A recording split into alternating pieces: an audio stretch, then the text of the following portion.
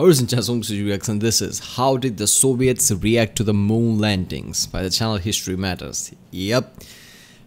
Moon landing is one of my favorite topics. Although science, and especially anything related to space, astronomy, astrophysics, and obviously moon landing is one of the top of those things. When I was a kid, this is basically what, hooked me up with all the, science and scientific interest. But yeah, Soviet basically, they just probably thought, they stole our thing. That's it. Russians came up with the Russians basically come up with the rocket formula. Russians sent the first rocket into space, first human in space, first monkey, first dog, first, what was that? I mean, lots of first, basically, right? And obviously, USA basically then went to the moon, and yeah, they won. I mean, obviously, that is significant, right? Just going to space is like, walking in your neighborhood, and going to the moon is like going to a separate country. It's different, right? Moon is really far away compared to just going to space, just doing the orbit. So yeah, it's kind of a significant moon thing. But yeah, Russian did lots of first things, I guess.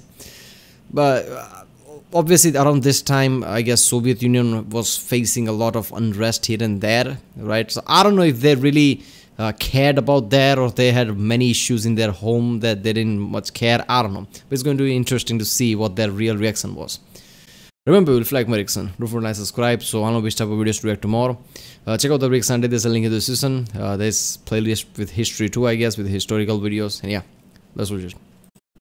When we think about the moon landings, it's often seen through the lens of an American victory in the space race. What isn't often discussed is how the USSR, America... Oh, look at that. Sputnik, right? Yuri Gagarin, monkey, dog, the rocket formula. But yeah, we went to the moon. We win. Suck it.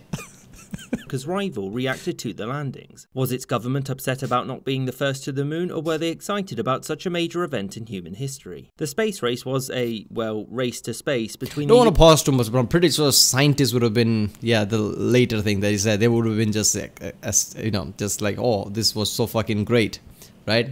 Because that's what scientists basically think. They really don't care about who did it, who not. It's a scientific advancement happens, they're just happy about it. Because they know that eventually the information, all the technology and advancement will basically spread around to the world, and it's just everybody's gonna get better.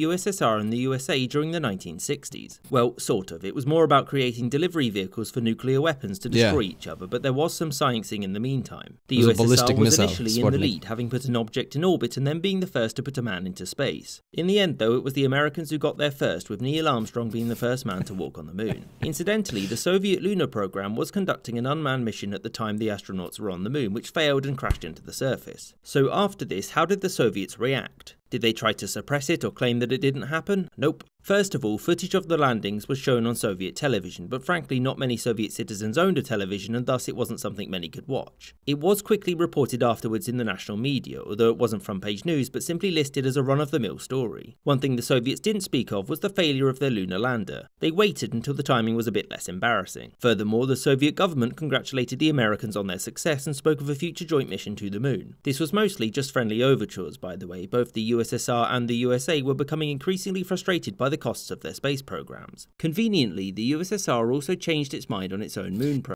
Yeah, okay, obviously I should have seen that coming. Yeah, the news probably didn't spread as much as it would have done today, right? Today people say that there are aliens here and there, and the people sometimes make argument like, really, in this age where you can find any fucking clip of anything in the entire world, right? You can't find it. So that wasn't the case around that time. So yeah, I can see how the information was probably suppressed throughout the entire Soviet Union, right? But oh yeah, so I forgot that the first missile that they sent in the space, Soviet Sputnik, was actually hollowed out, intercontinental ballistic missile. That was more like military flexing than the space thing. That's why USA freaked out actually. Like, holy shit, there's a missile, the Sputnik just went over our head basically. So they can literally bomb us anytime they want.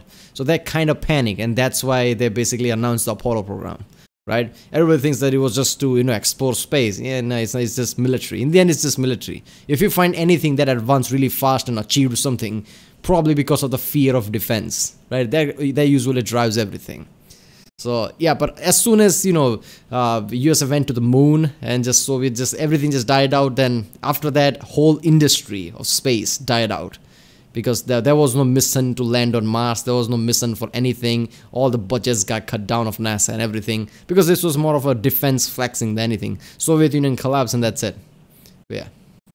Program, and it declared that such landings were dangerous and self-indulgent. In terms of leadership, it's hard to know how any of them felt on a personal level, since, you know, secretive communist state. It's also pretty easy to imagine that cosmonaut Alexei Leonov would have been pretty disappointed. Why? Because he had been selected by Soviet leadership to be the first man on the moon had the Soviets got there first. Another person of influence in the USSR who was known to be furious was the former First Secretary Nikita Khrushchev. The Soviet space program was his doing, and for him, not being the first to the moon demonstrated that the Soviet Union was losing its way. So what about the Soviet people and the broader communist bloc? Many simply didn't hear much about it or weren't too fussed about America's scientific endeavours. There were some who were upset with the USSR seeming to lose to the Americans, but barring that, the response to it was exceptionally muted. It was only really the scientists who'd worked for the USSR's own space program that had any sort of publicly positive response to it. And across the broader Warsaw Pact? Well, frankly, the event didn't receive much coverage there either. The primary reason being that many of its governments were, at the time, commemorating 20 years of communist rule. So, in conclusion, as many of you would expect, the Soviet response to the moon landings was mixed and not very public. The leadership had wanted to get to the moon first but had failed to do so, and given the timing of their own failed mission, they felt little need to make too much fuss about it.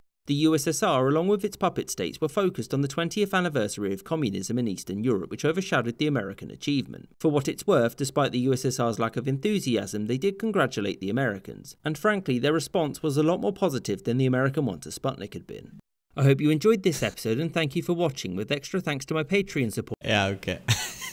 That's a good point. I guess it's something similar to how China did, right? I mean, China banned the tall mega skyscrapers, right? Why? Even though out of 20 big skyscrapers of the world, 10 of them are in China, but because of the recent events, right, the safety issues, and even the fucking skyscraper was literally, bobbing like that, right, recently, I guess they just decided, ban anything above 600 meters or something like that, right? Because it's really hard to do around, and it's not really, you can't really explain it in terms of communism, right? Because you can say anything about communism, but their core mentality is like, how do you explain this good for the people, right? It doesn't matter if they practice that or not, right? Their core is always going to be, that's what communism going to be like. So obviously at the time, like, okay, they went to the moon, yeah, right, for good, good for you, and they scrapped everything after that. They did try to go to Venus, I guess, right? One aerial, whatever that was, ship, right? They basically went in, crashed, because obviously it did. Venus' atmosphere is really dense. But yeah. But basically this was some military flexing in the end. And the US is like, okay, look at that, we can flex from the moon. And there you go. Alright, well, that was how did the Soviets react to the moon landings by the channel History Matters. If you like my reaction, don't forget to like, subscribe. Comment down if you want to react to a specific video. Yeah, I'll see you next time.